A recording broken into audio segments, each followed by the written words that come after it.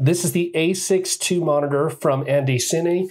This is a 4K HDMI touchscreen monitor. It's touchscreen. It also has LUT support, so you can load your LUTs on there and view your footage while you're using the monitor. It also has guides and histograms. It has a brightness of 1600 nit. It has HDMI input and output, and this thing runs for under $200. So there's your value proposition here is, spoiler alert, this is a pretty good monitor, especially for the price, under $200 US.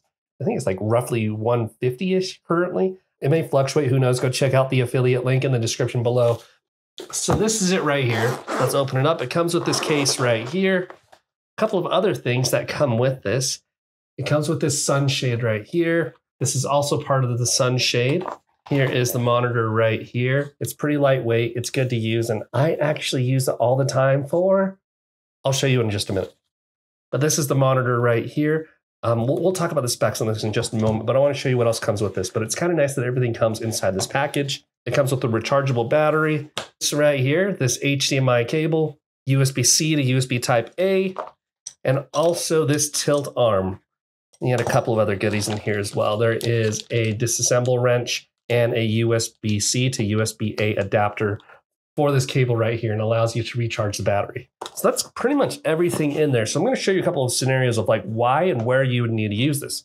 So if you're outside and it's too bright, you can put on this sunshade. You see I just snap that right on, and then you can put this sunshade right on there. It goes on via Velcro, and voila, there is your sunshade and your monitor. Now, I actually forgot to show you the physical features of this device. On the top, you have function keys. You can turn touch display functionality on and off. You have a menu. You have these selectors. You can exit and also power on the device right here. That's on the top. You have 4 1/4-20 mounting points, one on the top, one on the right, one on the bottom, and one in the rear.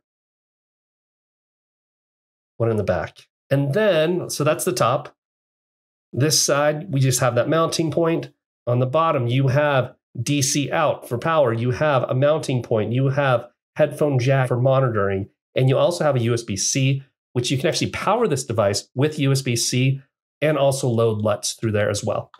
And then on this side of it, you have HDMI in and HDMI out, and also DC in. Those are all the sides. And obviously the front is your touch screen right there. And then on the back, you have where you put your battery in, you have a mounting point, and also this right here, there's NPF bracket for attaching wireless transmitters right here. So you can actually wirelessly transmit the feed to this device. So that is the physical spec of this. So let's kind of build this out and put it back on, like where and why you would use this. So a scenario would be to build out your rig. So we'd put this cable right here, HDMI in, and then because I'm extra, I've got a little extra larger battery. I think most people would actually purchase a separate battery and go a little larger on there to give you extra life there. And then we've got these set up, and let's attach our tilt arm. Tilt arm is there, so you can tilt this up to view your picture. And what I would generally do is I would have my rig and I would attach this to this cold shoe mount right here. And all you need to do is slide this in to your cold shoe mount. Tighten that up. I have this ready to go now, and then I would plug this into my HDMI. And now I have a monitor for my cinema rig that I could take with me on the go, and I can get a 5.5-inch touchscreen display that I could see what I'm filming. So what this is good for is like not just to see your image as you're holding the camera low or holding the camera far and you want more people to see, but also if you want to load LUTs in there. You could film in your S-Log profile, in a flat profile, but you don't want to preview that. But what the advantage of this is you can load the LUT on here so that what you're seeing back is how the footage looks from not just the flat color profile, but the LUT attached to that as well. So you kind of just see the finished product of how it's really going to look after you color grade that, just a preview. And so that's an advantage of having that there. But for me, this is actually not how I use this on the daily because I don't use it like this on the daily. What I do is, let's disassemble this. We're going to remove this HDMI. We're going to do a little inception here.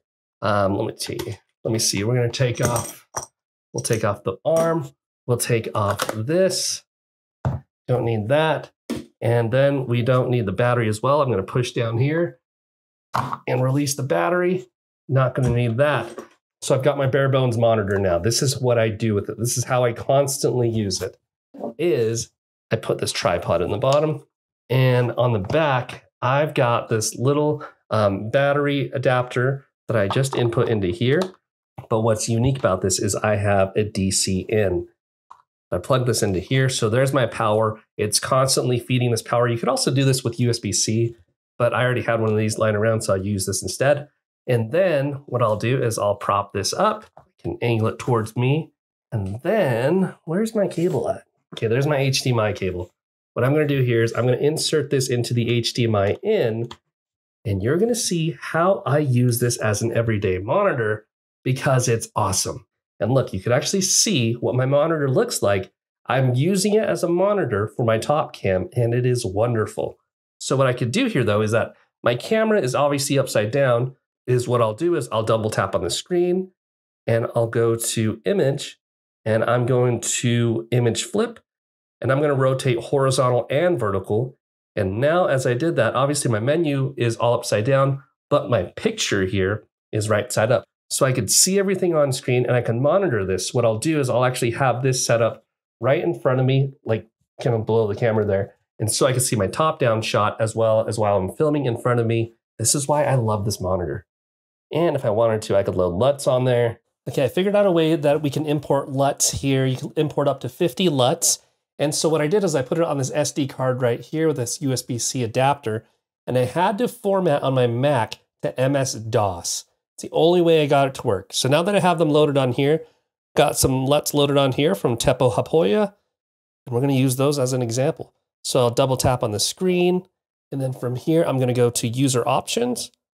I'll go to LUT, the very top one, and then let's confirm here on LUT Import. That'll search and scan this SD card right here. And LUT Import, it kind of shows me all of them. Kind of rotates through by itself. I'm not really sure what it's doing here. It's rotating through all of them right there. You see all 10. It says finish. And now it has imported all of those LUTs from my SD card. So the Cinema LUT 2 here, actually let's turn the LUT on.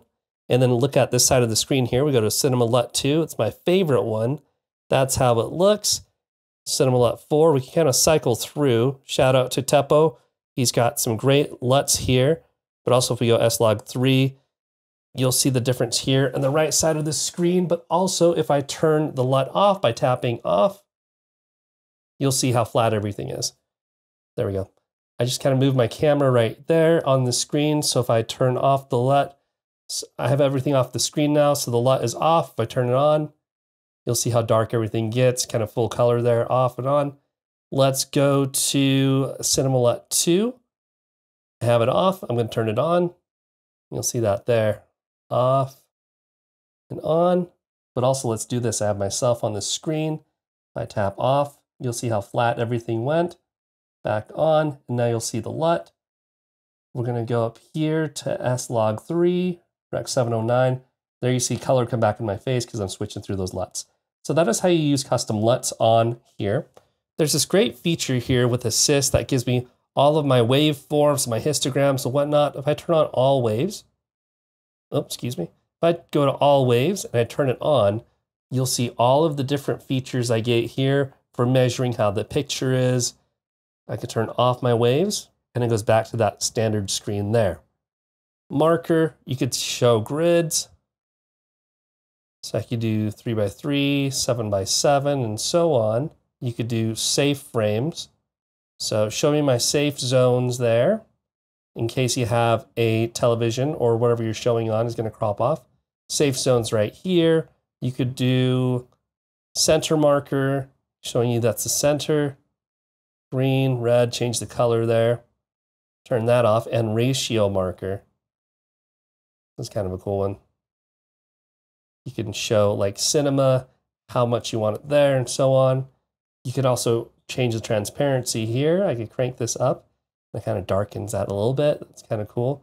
So that's how your picture looks. And also if I just touch the screen and I scroll up, I can turn the volume up and down with my feedback if I have a headphones plugged in. You can change aspect ratio. You can change the anamorphic. So I could turn on anamorphic and you can see it's kind of squeezing my image there. If I have a picture coming through that's already squeezed, this will de-squeeze it for us. You've just got so many different options here with this monitor to work with. It's very versatile. So as you can see, like these are features that I've seen in like way more expensive monitors. This gets the job done and it's been working for me perfectly. If you want to learn more about the ANDYCINE 4K monitor, this 5.5-inch monitor, I'll have an affiliate link in the description for you to check it out. I recommend checking it out. Honestly, for under 200 bucks, I don't know if you could beat this. This is a pretty good product. This is actually a product that I use, which is why I'm showing you this today. So if you found value in this video, please like, share, comment, subscribe. I don't remember what else. There's like a lot of other things that you can do with YouTube, but do all that so that you can learn more about camera tips, tech tips, and such. And I'll see you in the next one. Thanks for watching. Peace.